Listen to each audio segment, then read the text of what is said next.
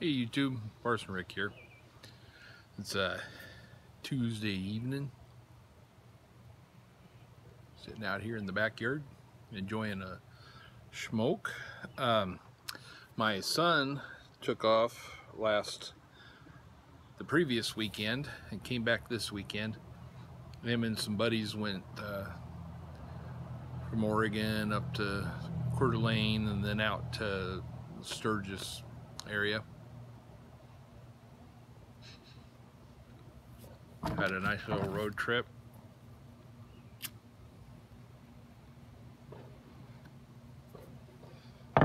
Followed the snow plow up the Beartooth Pass. Said they were the first ones up there that day or whatever. There's about 4 feet of snow. And made it home. My wife, Miss Chris, she's gone to Montana. She rode out to see our daughter by herself. Left Sunday, I think. He'll be back Friday. And the club's got a big poker run ride on Saturday, so I'll be doing some riding. Oh, my son brought me back some stuff from the Deadwood Tobacco Company. I've been there before. I did a video on it a long time ago, a couple years back, and it's one of the only 3 places in South Dakota you can smoke indoors. There's a tinderbox in Rapid City, and then there's this place in Deadwood. But while he was there, he brought me back some stuff. He brought me what I'm smoking right now is one of their house blends. It's called Joe's Evening Campfire, and one of their customers mixed it. It's one of his blends, and it's really good. I bought some when I was there last time, and I don't know if I'm out of it or not, but I haven't smoked it in a long time. This is very good. It's a Burley, Cavendish, and Latakia. So kind of sweet, but Englishy, if that makes sense. And then he brought me some cigars that I also got there.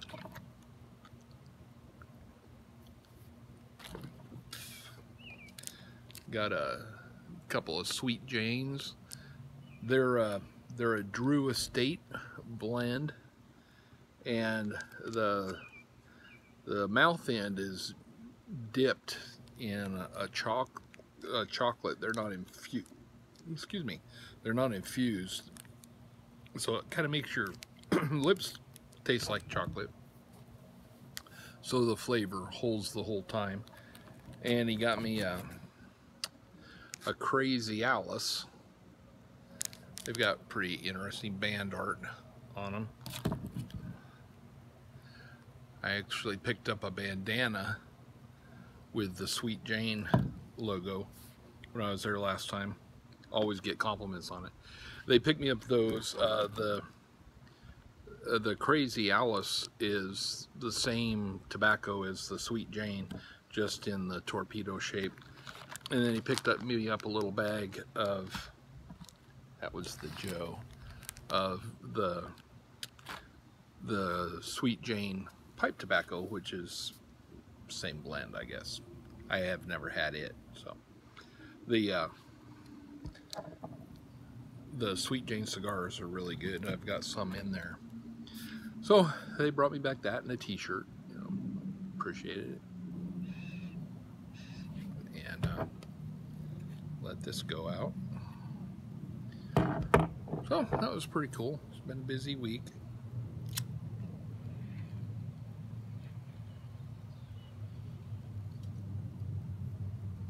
It's a good smoke.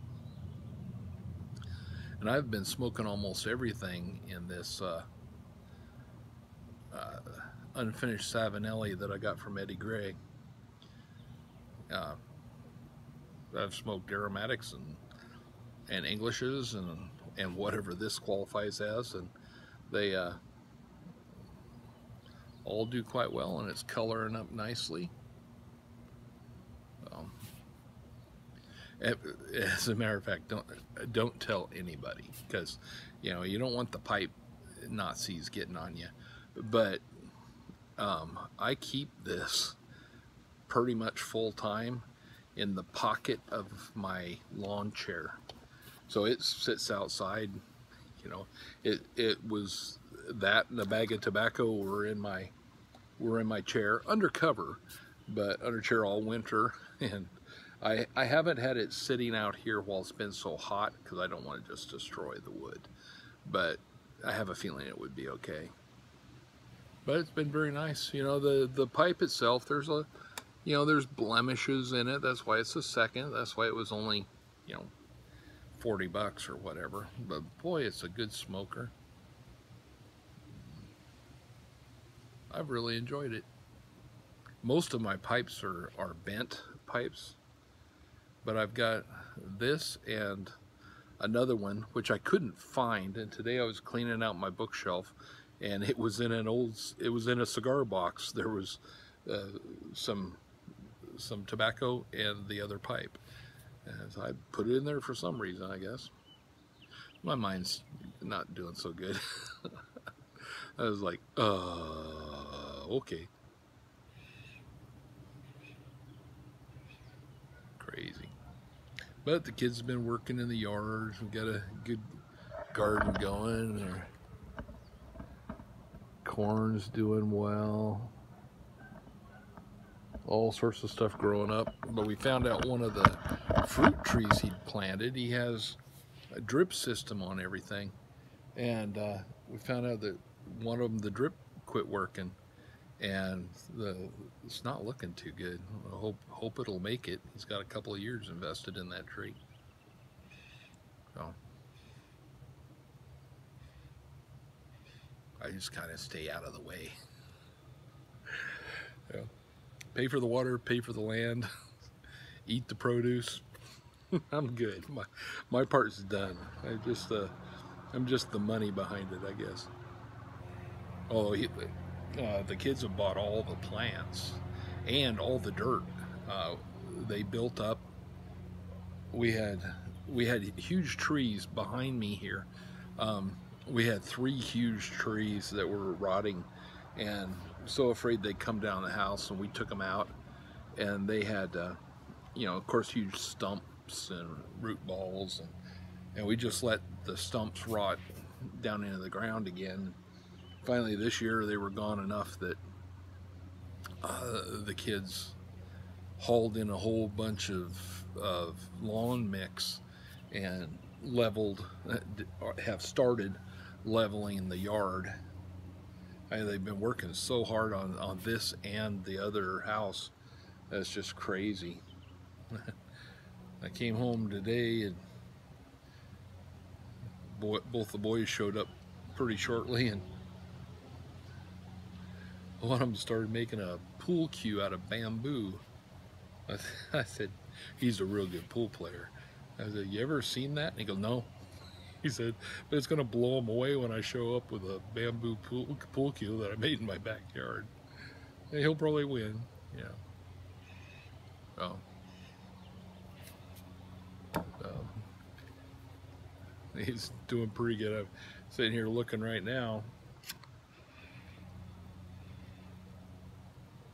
You know, I told you guys about him blacksmithing. Well, it's really tearing up his arm and his shoulder, all that hammering, because he makes a lot of Damascus layered steel.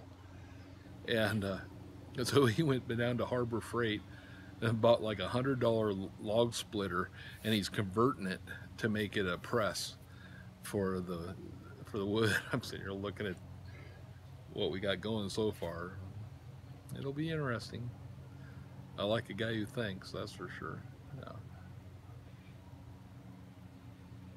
I haven't been doing much of anything, but we went out Saturday and pre-rode our route for this weekend. It'll be a good route. And found a really good Mexican restaurant in this little podunk town with nothing going for it. It's got 2 Mexican restaurants sharing a parking lot, basically. And we went to the least attractive of the 2.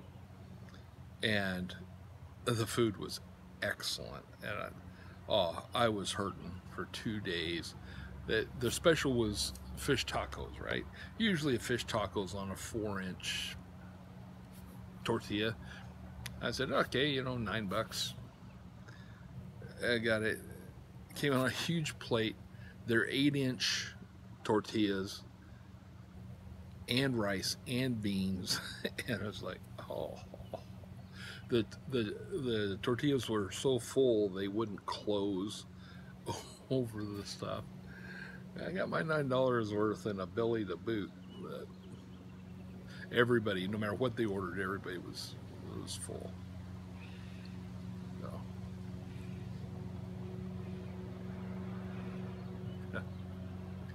You could tell my upbringing, you know, I was going, oh man, one filled me up. One of the 3 tacos filled me up. And I hadn't eaten all day. It was 2 o'clock in the afternoon. And I was like, oh, this hurts. Because, well, you don't have to finish it. Yeah, no, I paid for it, I'm eating it. You know, you never let anything go to waste. Old country boys. Dust Bowl Okies. Oh, well. So, now there's plenty of time rambling on. Posted a couple of motorcycle rides this week. Nothing but just the visual. So, enjoy them if you want to. And I'll see you later. God bless. Parson Rick out.